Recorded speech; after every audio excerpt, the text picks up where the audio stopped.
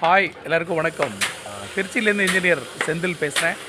நம்ம சைட்டில் நம்ம காலம் எரெக்ட் பண்ணி அதில் வந்து ஃபவுண்டேஷன் போகிற லெவல் பார்த்தோம். இப்போ நெக்ஸ்ட் லெவல் வந்து அந்த ஃபவுண்டேஷன் போட்ட காலத்தை வந்து நம்ம காலம் ரைஸ் பண்ணி நம்ம plinth beam ground level beam, அந்த கிரவுண்ட் லெவலில் நம்ம பீம் டைப் பண்ணுறதுக்கு ரெடி பண்ணுற வேலைகள் என்ன, அந்த ஸ்டேஜை பற்றி நம்ம இந்த வீடியோவில் பேசலாம்.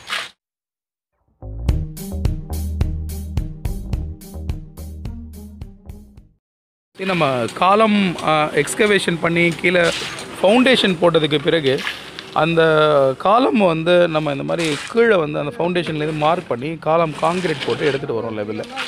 இப்போ மேலே இது மாதிரி இந்த லெவலில் எடுத்துகிட்டு வந்து அட்ஜசன்ட் காலம்ஸ் எல்லாமே ஒரே லெவலுக்கு எடுத்துகிட்டு வந்து எந்த இடத்துல நம்ம அந்த கிரவுண்ட் லெவல் பீம் போடணுமோ அந்த பீம் லெவலுக்காக, அந்த பீம் லெவலோட பாட்டம் லெவலுக்காக இப்போ நம்ம எடுத்துகிட்டு வர்றோம். இந்த காங்க்ரீட் பண்ணி இந்த லெவலுக்கு எடுத்துகிட்டு வந்துடுவோம். இப்போ இதுக்கு மேலே வந்து நம்ம பீம்ஸ் வந்து ஆல் ஓவர் இந்த ப்ரொஃபைல் வந்து நம்ம கனெக்ட் பண்ணுவோம்.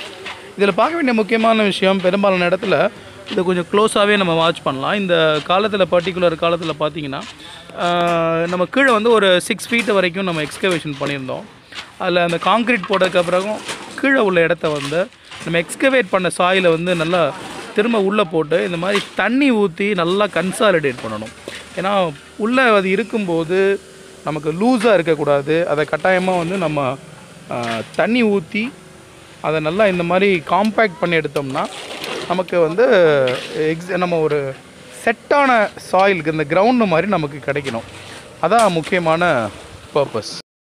பர்டிகுலராக இந்த காலம் நம்ம எடுத்துக்கலாம். இங்கே வந்து இந்த மாதிரி இந்த எக்ஸ்கவேட் பண்ண சாயிலை வந்து திரும்ப இதில் உள்ளே போட்டு நல்லா தண்ணி ஃப்ளட் பண்ணியிருக்கோம்.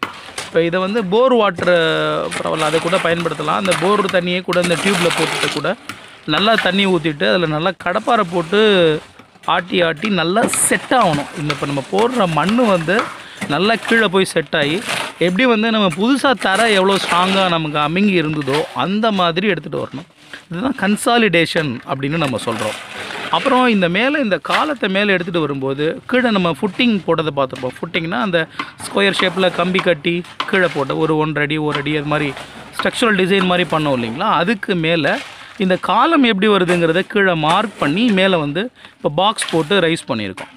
இதில் பார்க்க வேண்டிய ரொம்ப முக்கியமான விஷயம், இந்த சுற்றி வந்து அந்த காலம் ராடை சுற்றி இந்த உள்ள கேப், அதை கவர் அப்படின்னு சொல்கிறோம்.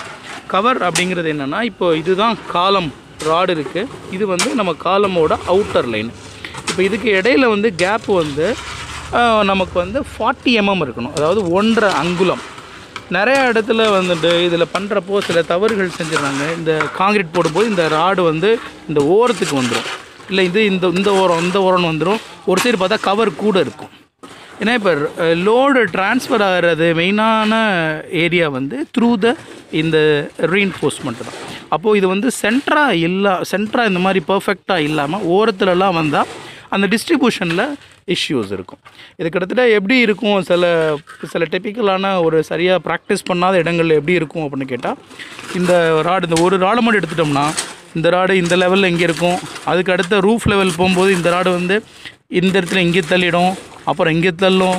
இந்த மாதிரி நான் சொல்ல உங்களுக்கு புரியும்னு நினைக்கிறேன். அந்த மாதிரி இல்லாமல் பர்ஃபெக்டாக ஒரு லெவல்லையும் நம்ம இந்த கவரை மெயின்டைன் பண்ணி, கவர் அப்படின்னு சொன்னது இப்போ என்னன்னு உங்களுக்கு புரிஞ்சிருக்கும் நம்பரே. ஒரு நண்பர் கேட்டிருந்தாங்க, அந்த டிஸ்டன்ஸ் இந்த அவுட்டர் ப்ரொஃபைலுக்கும் ரீஎன்ஃபோர்ஸ்மெண்ட்டுக்கும் உள்ள டிஸ்டன்ஸ் கவர் அப்படின்னு சொல்கிறோம்.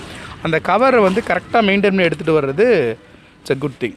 இப்போ எல்லா நம்ம காலம்ஸும் நீங்கள் பார்த்தீங்கன்னா தெரியும், மேக்ஸிமம் வந்து அந்த மாதிரி மிஸ்டேக்ஸ் வராமல் பண்ணுறது தான் நம்ம ப்ரொஃபஷ்னலி கரெக்டாக எக்ஸிக்யூட் பண்ணுறோம் அப்படிங்கிறதுக்கு அடையாளம். இப்போ நெக்ஸ்ட் லெவல் வந்து இந்த காலம்ஸ் எல்லாம் நம்ம அந்த கிரவுண்ட் லெவல் பீம் மூலமாக கனெக்ட் பண்ண போகிறோம். அதை நம்ம நெக்ஸ்ட் வீடியோவில் பார்க்கலாம். Hope this helps you. Thank you. Thanks for watching.